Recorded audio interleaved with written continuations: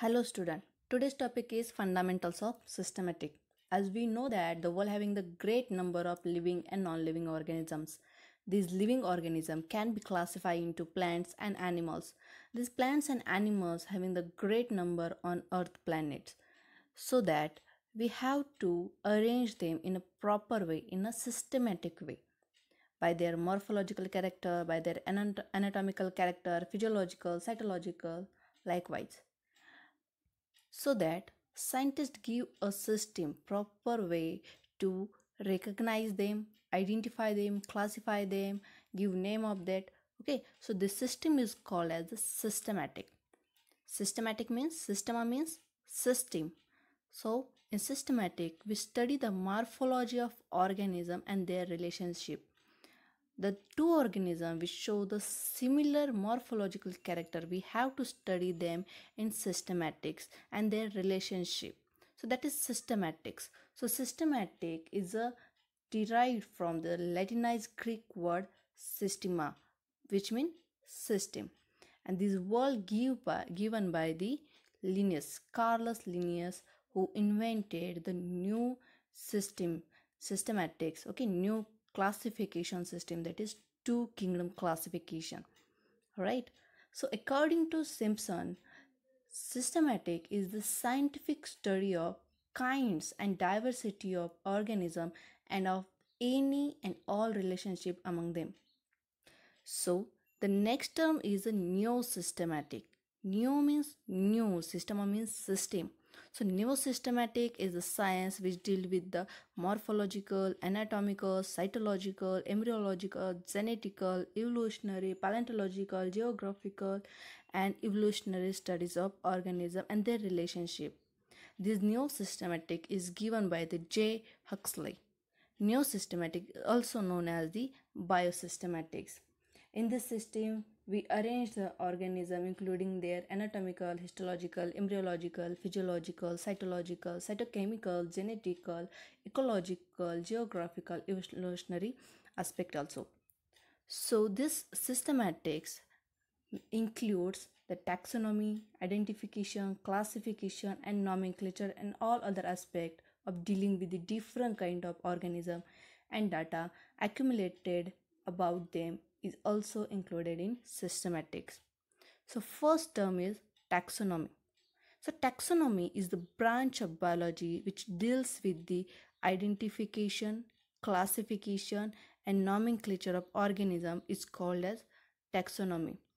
In this taxonomy, we have to identify the organism, classify according to their similarity and dissimilarity, classify them into groups, subgroups, and give the proper name to identify them.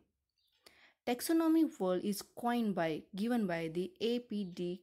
Kindoli in their theory book, that is Theories Element Iridilla Botanics, that is Theories of Elementary Biology, written by the D. Kindoli. They give the word taxonomy.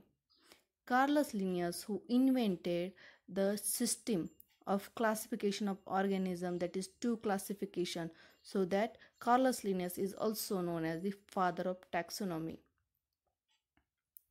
So identification means we compare the organism according to their similarities and their differences in morphological, anatomical, and genetical, or many more aspects.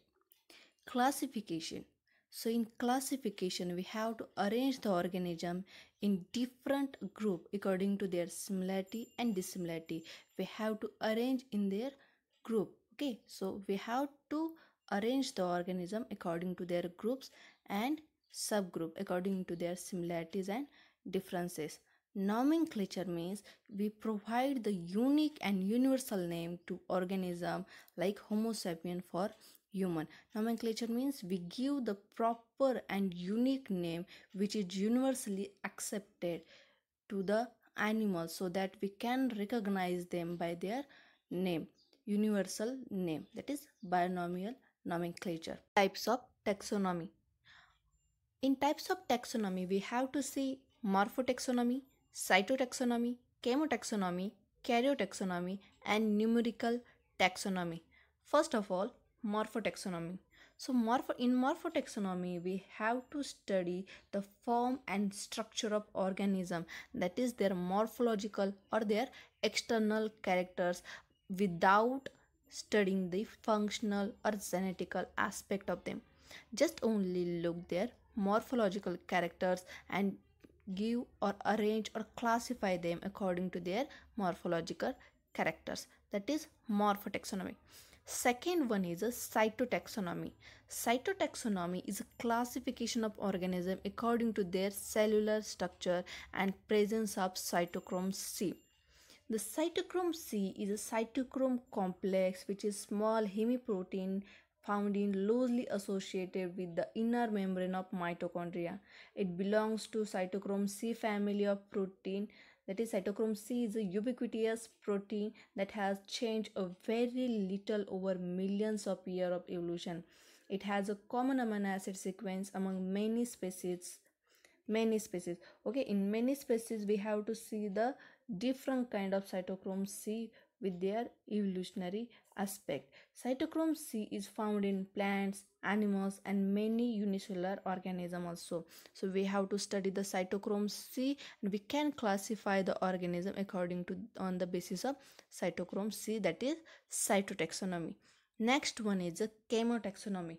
Chemotaxonomy, or this classification, in this taxonomy we have to organize organism on the basis of their differences and similarities in biochemistry or their biochemicals present in the cell, especially the difference in the amino acid sequence in protein. We know that the proteins are made up of the amino acid, so on the basis of their similarity and differences in the amino acid sequence that have common in the organism, that is chemotaxonomy. Chemo means chemical, so we have to see their biochemical characteristics, that is chemotaxonomy. Next one is karyotaxonomy.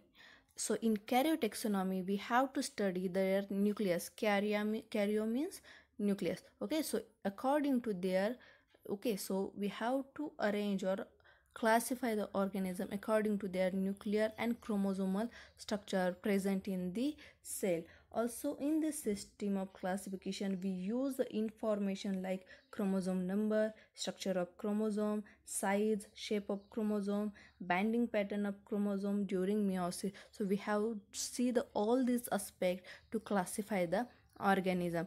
Next one is a numerical taxonomy. In numerical taxonomy we classify the organism according to their numbers provided by their characters, or we can say that the numerical taxonomy, it is a branch of taxonomy that use the mathematical method to evaluate the observable difference and the similarity between the taxonomic group. So all these are the types of taxonomy. The next point is levels of taxonomy. There are three main levels of taxonomy.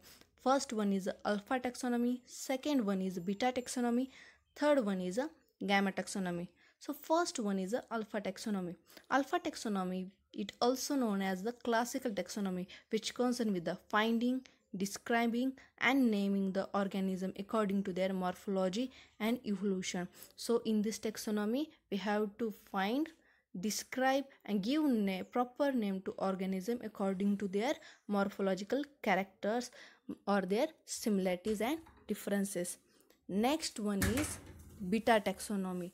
So in beta taxonomy we have to study the level of taxonomy includes or classify the organism in different groups.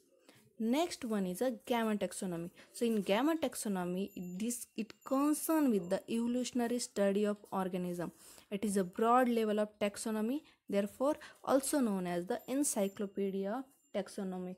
In gamma taxonomy its study is concerned with the biological aspect of taxa, including intraspecific population, speciation, evolutionary rate and trends.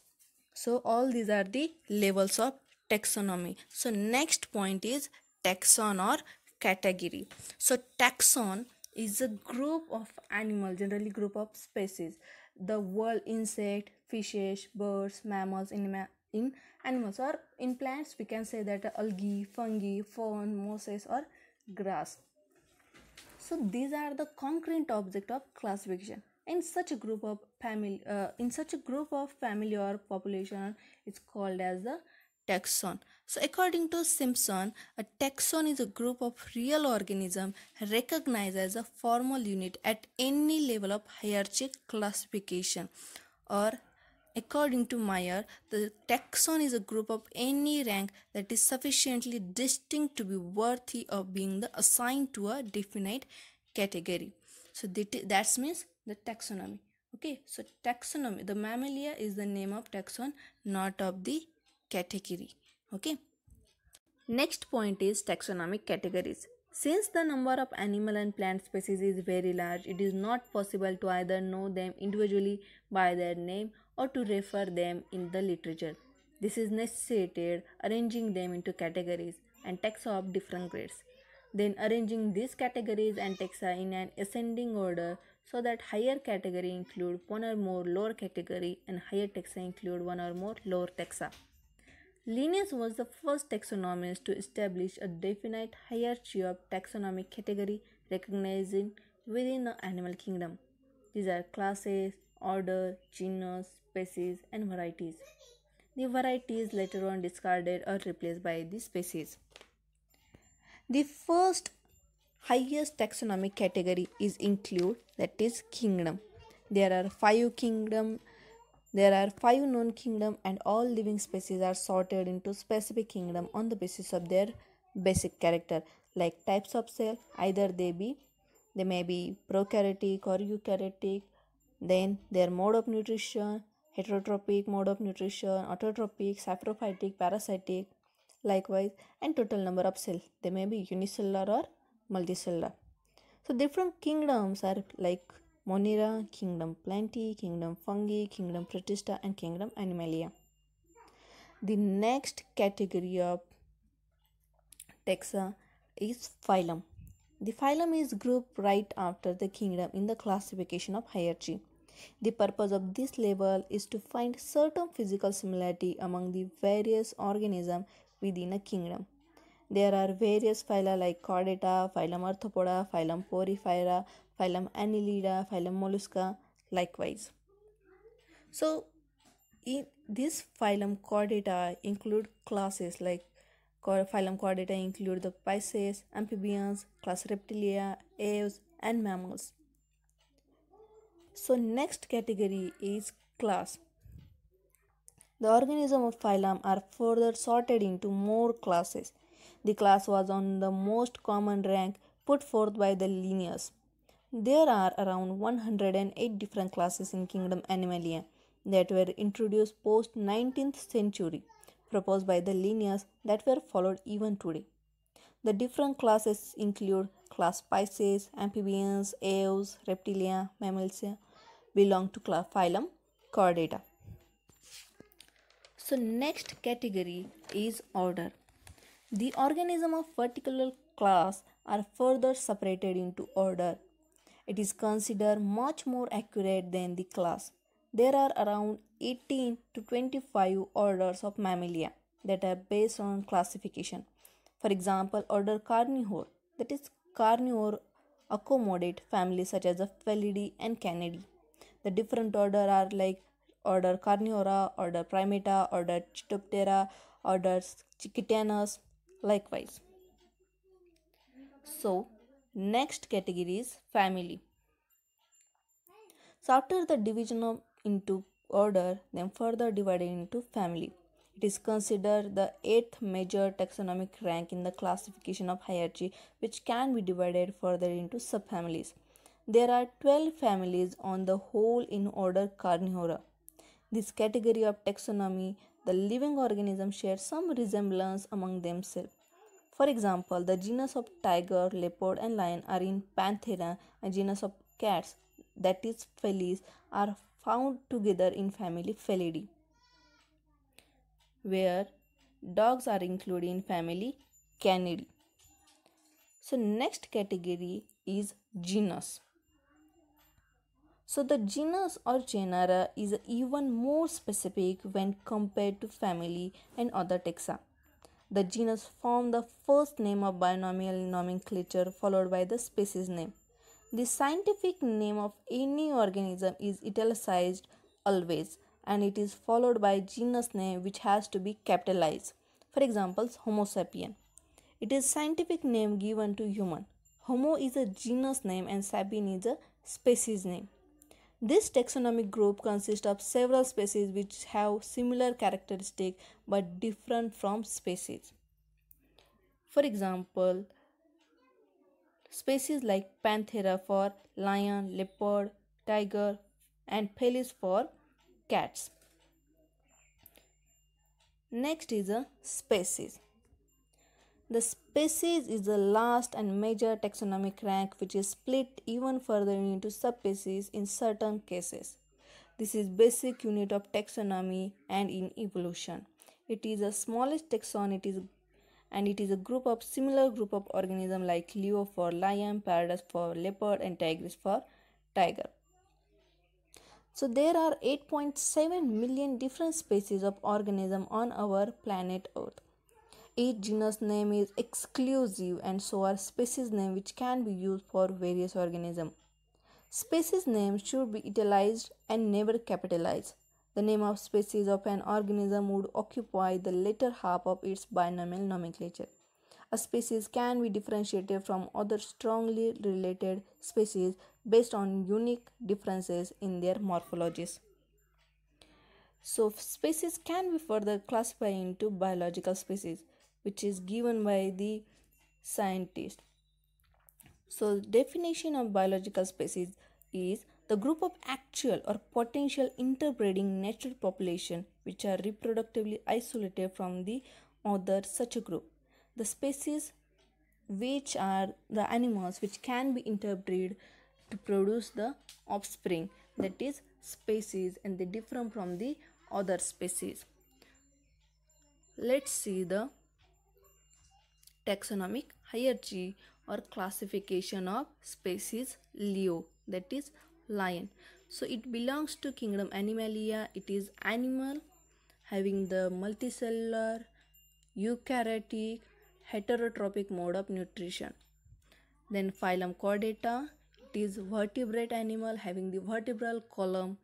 Okay, next one is a class Mammalia which having the ability to produce young one, that is belong to class Mammalia having the air pinas. Likewise, next is a order from order Carnivora, it belongs to, they feed on the other organism or they are meat eater. Next is family Felidae. Family Felidae is a family of cats, big cats. Then genus Panthera, it is a big cat with yellowish animal, and species is Leo, that is lion. This is taxonomic hierarchy of lion or taxonomic classification of lion. I hope you understand this lecture. Now see you in next lecture.